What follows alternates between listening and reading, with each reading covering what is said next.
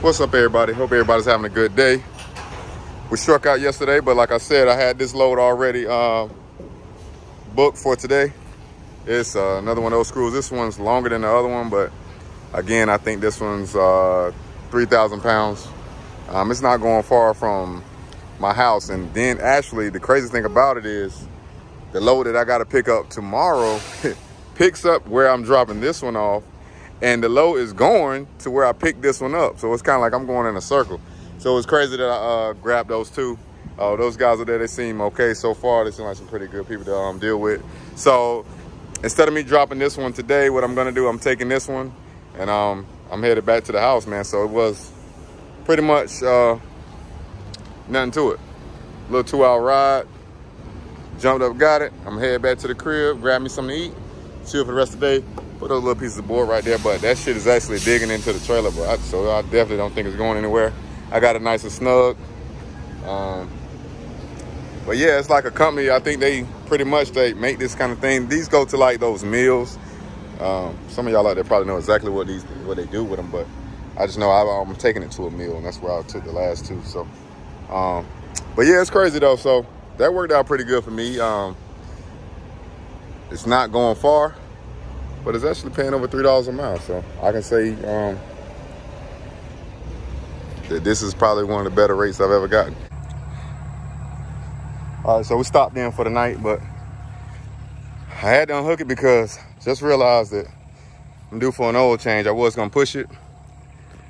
Well, I had to crank that thing down with that weight on it, but I was gonna push it and just go ahead and do it. But being the fact that I gotta drop this one, pick up another one, and then drop it and then come back home, trying to make the best of this truck, man. I was listening to all your input on the truck also, guys. So I'm gonna try to keep the maintenance and everything up like I've been doing.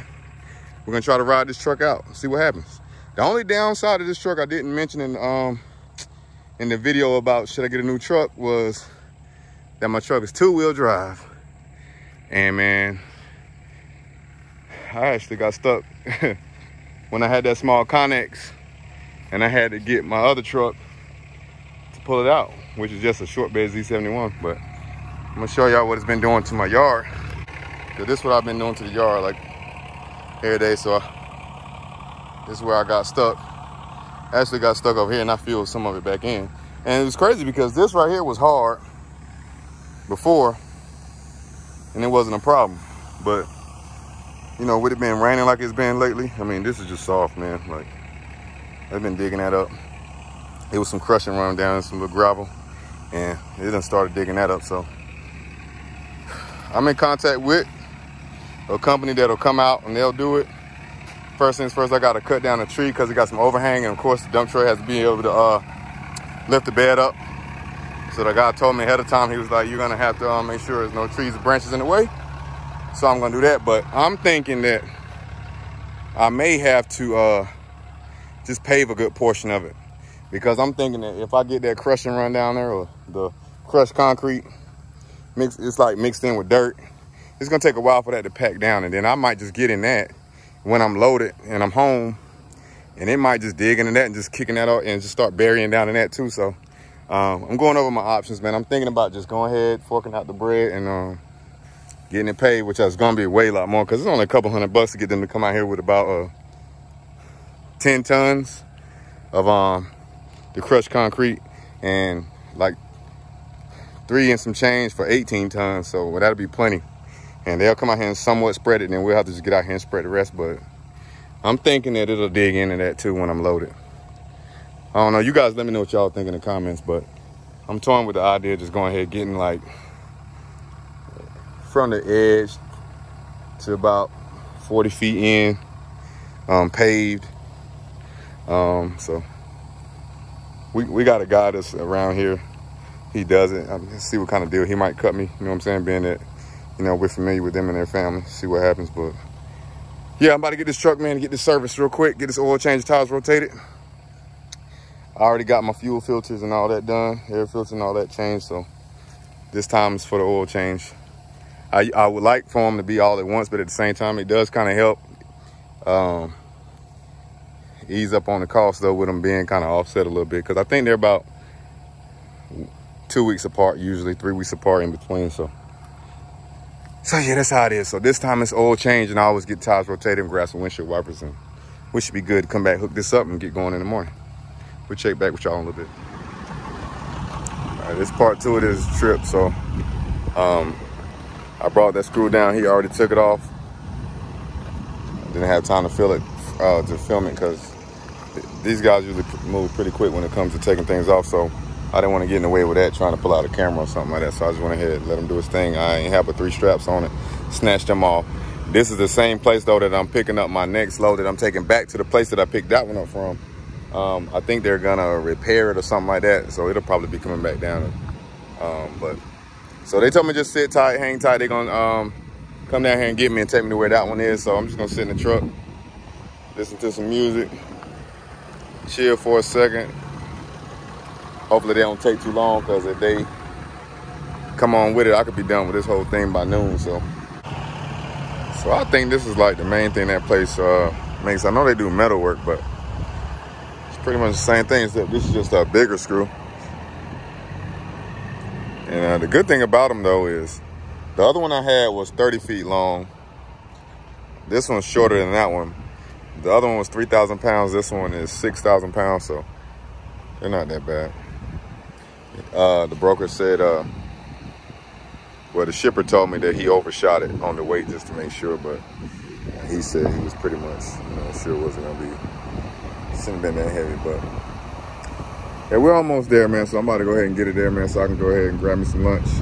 It took a little bit longer to get back to where I had to get loaded, and then at the mill where I go, like, you got to go in and out through the security gate, and you got to check in and out, and that takes some time. And then I got to the gate, I had the BOL and everything, but she asked me for a picture, and to leave out with something from that yard, they're supposed to take a picture of it and give you a picture of it too, and you get to the guard shack and they match it up and all that. So I had to wait for him to come bring it and all that. So they were pretty okay about it though. So far dealing with them is not so bad. Where were we? Oh yeah, so we dropped off those 2 shorts. I don't know if I think I got some clips that are probably in this video. You can probably see them. If not, I probably didn't get around to it because they didn't really want it filmed in there. But so we did that. But since then, we went back to our AC units. So I had a couple AC units, and they had to go to Connecticut and PA. I was scrambling trying to get that there so I can get back, be home for the weekend, and possibly maybe squeeze one more in, which I did, is what this is right here. So I didn't really film much because I was like on the go, and I hate that I didn't, because I was like, I need to start doing a better job of that. But sometimes that's how it is, man. You get out here, you get to running. But we had about 5 AC units, but they were small though. Like total weight was like 5,400 pounds. So I mean, it was a breeze. Put them on the trailer, didn't take up much space. 4 of them had to go to Connecticut, and then the largest one, which still wasn't small, was about 1,700 pounds, had to go to Pennsylvania. The downside to it was that I was trying to get back home because I had some things to do for the weekend. So I didn't have a lot of time to sit around for the load, and ended up doing the same thing I did when I was in Georgia and Kings Bay. Sounds crazy, man, but I deadheaded all the way back from Pennsylvania, man, about 7 hours without a load. I mean, I looked around, couldn't find a car. I found one car that was paying pretty decent that was coming back to North Carolina. As soon as I tried to book the car, they were saying they had to go and get with the customer and call me back. I didn't understand that. Usually you just, once it's posted, you book it and go. But I didn't have time to sit around and wait, stay an extra day, because I got some things coming up this weekend that I got to take care of. So I had to get back. So, I was kind of down about it at first, man, but it is what it is. It's not the first time. Actually, the only other time I dropped off in Pennsylvania, I had the deadhead 6 hours back that time as well. So that's just where it's at. But yeah, first time in New York, I wasn't impressed, but you know what I mean? Ended up in the traffic both ways. Hit a little bit of traffic in Virginia on my way back. The whole thing about the parkways thing, I don't know if I can get with that. I was on a parkway. Well, the GPS I was using tried to take me through a parkway in DC, and I had to damn turn around and go way back to go around it or whatever. And one of my homeboys, he drives these. He was like, it's really a height requirement thing, but it says no commercial vehicle, so I didn't want to risk it. But he was like, really, it's just for height. It has nothing to do with length or nothing like that. So if I'd have known that, I probably would have just stayed on it. I had a couple people tell me they accidentally got on them and they just rode it out. But I didn't want to get a fine, pulled over, tickets and all that. Because anytime I'm out here when I'm doing this, I got a time, you know what I'm saying? I got it scheduled out in my head. All right, so I didn't film me dropping off that load because, man, I just went to it. It was going to some apartment buildings that they were building. And it was just like them unloading, man. I was tired, man, ready to end the week. Sorry I didn't make this video as good as it could have been because I did do some good loads and did some interesting stuff. But yeah, man, but that really was it, man. We did the 2 shorts last week, 3 shorts last week. We did the Connex and the 2 screws, and